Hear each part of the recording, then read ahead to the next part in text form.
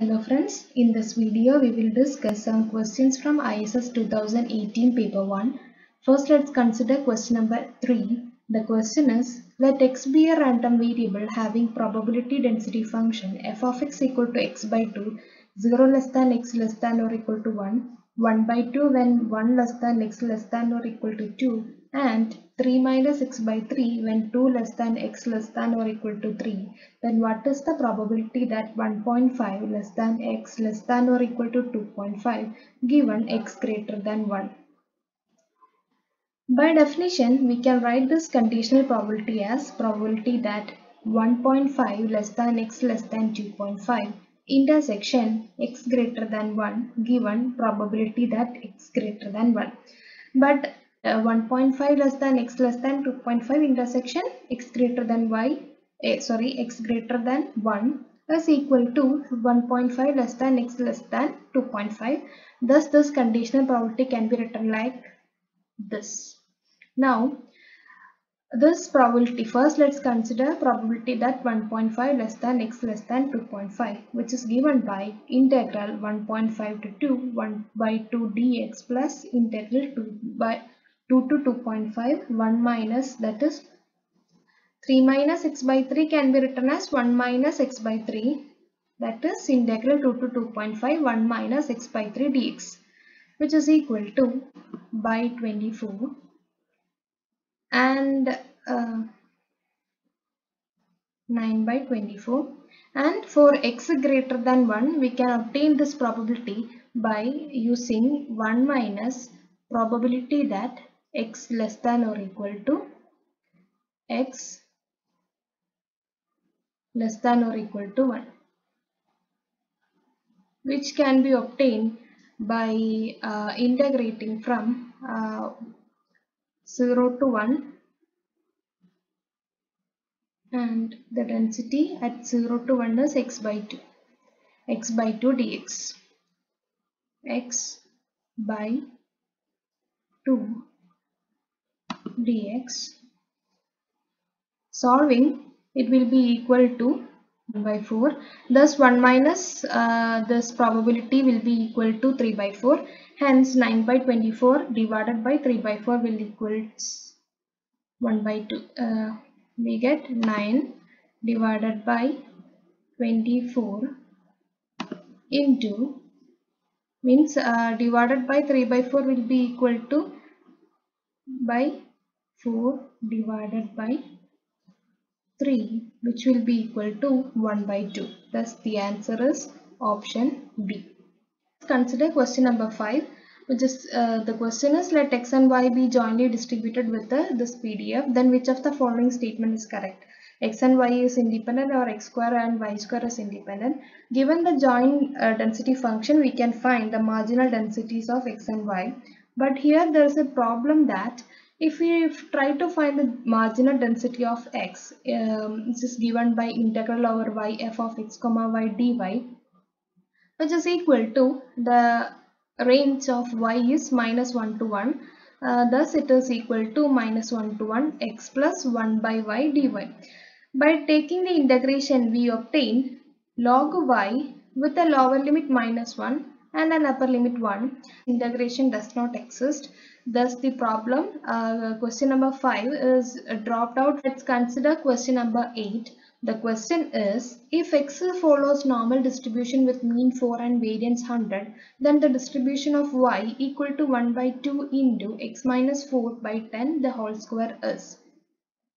We know given x is normal with the mean 4 and variance 100, that is standard deviation 10.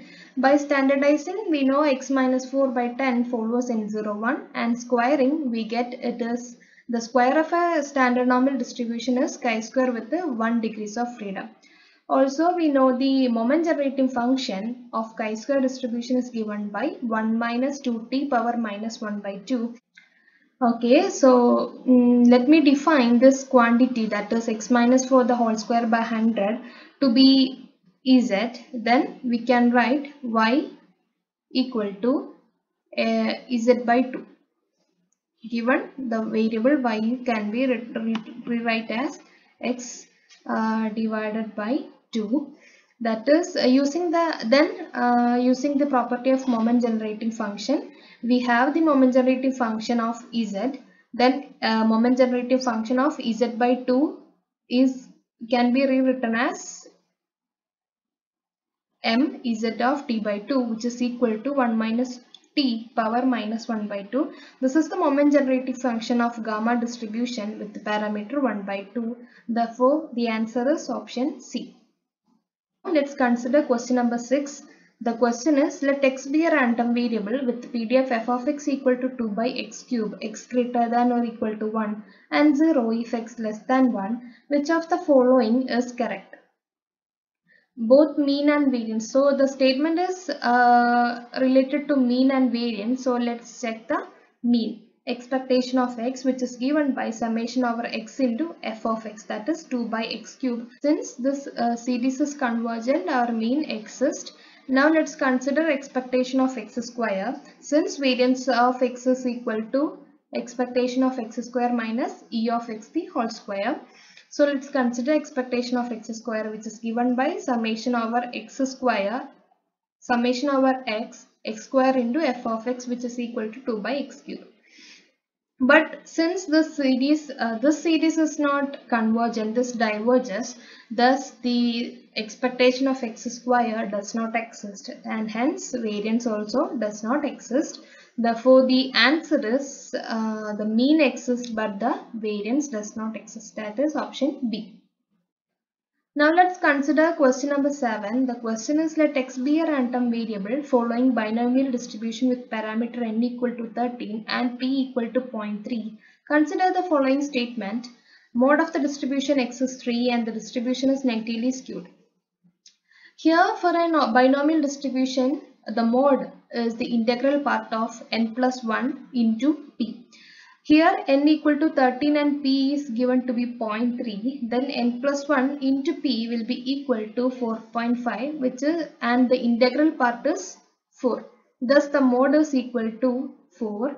Now the mean for a binomial distribution is np, that is 13 into 0.3, which is equal to 3.9, approximately 4. But for a therefore the mode of the distribution is not 3, therefore this statement is wrong. Now let's consider the condition for a negatively skewed distribution. For a negatively skewed distribution, the mean is less than mode and the alignment of the distribution curve will be like this. So here the mode is 4 and mean is nearly again 4. Thus the condition for a negatively skewed distribution. Thus the given binomial distribution is not negatively skewed. Therefore, both the statements are wrong. Neither 1 or D. That is option, neither 1 or 2. Therefore, the option D is correct. Thanks for watching. See you in the next video.